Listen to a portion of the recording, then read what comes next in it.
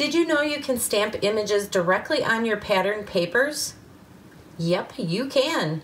And the results are absolutely amazing. So today I have two fun card making ideas to share that involve stamping on your pattern papers. Hi, it's Lynn Dunn from Stamptastic Designs. Thanks so much for joining me today. In this episode of Stamptastic TV, you will learn how to stamp on your pattern papers and then use the patterns as a way to color or fill in your large stamped images. I will share two different ways you can use pattern paper to dress up your stamped images. By the end of this video, you will have some fun ways to stamp on your pattern papers and to create some unique cards. For the latest card making ideas, be sure to subscribe to my channel and click on the little bell so you will be notified each time I upload a new video. So first, let's talk about the supplies I used to create these two cards. We are going to start with the flower card. So first we will need some cardstock to coordinate with the colors in the pattern paper that I chose. So for this card, I am using Lovely Lipstick cardstock for the base of my card. Cut a 5 1/4 by 4 inch piece of black cardstock, a 5 by 3 3/4 inch piece of white cardstock. You will need a 4 by 4 inch piece of your favorite pattern paper. So I am using one of the pattern papers from the All My Love Designer Series paper pack, which is a new paper pack coming out in the 2019 Occasions catalog. So if you don't have the new Occasions catalog, I would be happy to send you one. The products are absolutely amazing, so you can request your very own copy simply by clicking on the link below this video. You will also need some black ink, and you will need a stamp set. So for this project, I am using one of the images in the Beautiful Day stamp set from Stampin Up. You will also need just a scrap piece of green cardstock, so any green cardstock will do, and a little corner punch. Now this corner punch is optional. If you don't have a corner punch, you don't need it to create this card.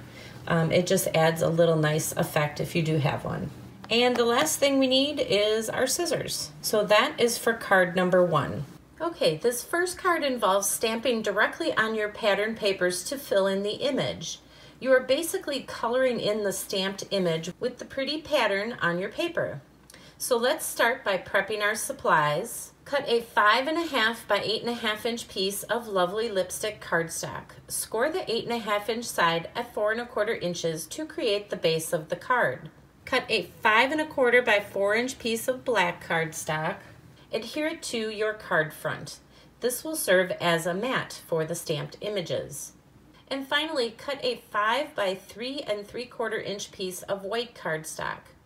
Add a little punch design in the upper right-hand corner using the detailed trio punch. If you do not have a corner punch, you can skip this step. The card will look beautiful with or without that little design in the corner. Next, stamp a sentiment on the bottom of the white cardstock using black ink. Adhere the entire white piece to the black matting on your card front. Now let's create the focal point for the card. This is the beautiful flower stamped on pattern paper. So cut a 4 by 4 inch piece of pattern paper. Now that we have our pattern paper ready, stamp the flower image from the Beautiful Day stamp set directly on the pattern paper using black ink. Grab your scissors and cut out the flower.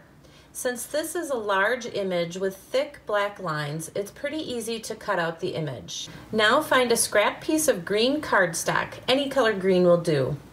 Ink up just the leaf image on the flower and stamp it on the green cardstock.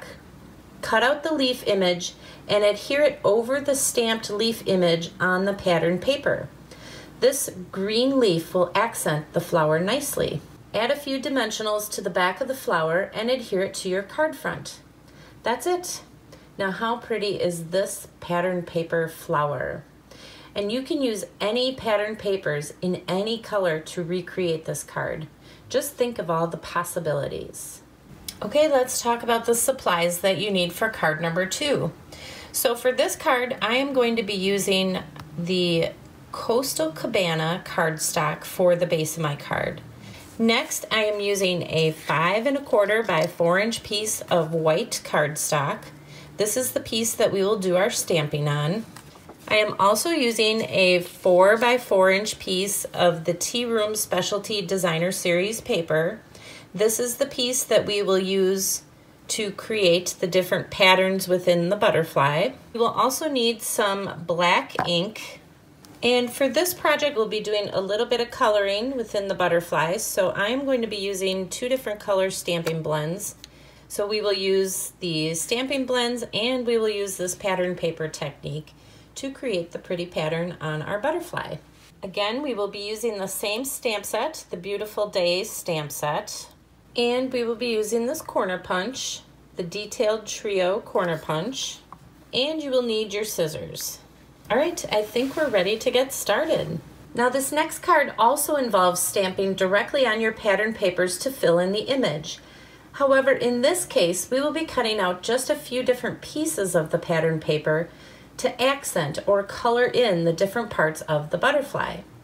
So let's start by prepping our supplies. Cut a 5.5 by 8.5 inch piece of Coastal Cabana cardstock. Score the 8.5 inch side at 4 1/4 inches to create the base of the card. Cut a 5 1/4 by 4 inch piece of white cardstock. Add a little punch design in the upper right hand corner using the Detailed Trio punch. If you do not have a corner punch, you can certainly skip this step again. Stamp a sentiment on the bottom of the white cardstock using black ink. Stamp the butterfly image just above the sentiment using black ink. Cut a 4 by 4 inch piece of pattern paper. I am using one of the patterns from the Tea Room Specialty Designer Series paper pack, but you can use any pattern paper that you have on hand. Stamp the butterfly image from the Beautiful Days stamp set directly on the pattern paper using black ink. Grab your scissors and cut out a few different pieces of the pattern paper to use on the butterfly. Use the stamped image on that pattern paper as a guide to cut out different sections of the butterfly wings. For this card, I cut out 6 different sections of the wings from the pattern paper. Adhere each piece of pattern paper to the coordinating section of the butterfly that you stamped on your white paper. Once you have added all the pieces of pattern paper to the butterfly, then grab your markers and color in the rest of the image. Alternate the colors to create this beautiful butterfly. Once you have achieved the desired look, adhere the white cardstock to your card front. Now you have created a pretty little pattern butterfly card. And remember, you can use any pattern papers to create a variety of unique little butterflies. Just get creative with it. So what did you think? Have you ever stamped on pattern paper before? Leave me a comment below and let me know if this is a brand new technique or if you've done this before. And if you are excited about these projects, then be sure to download my printable tutorial. The tutorial features a complete supply list and written instructions for creating all the projects I have shared with you today. You can find the link in the description below this video. Now you have some fun ways you can use pattern paper to dress up your stamped images. It's a unique card making idea and a great way to color in your stamped images. Thanks so much for joining me today. If you enjoyed this video, please let me know by liking it and sharing it with your friends.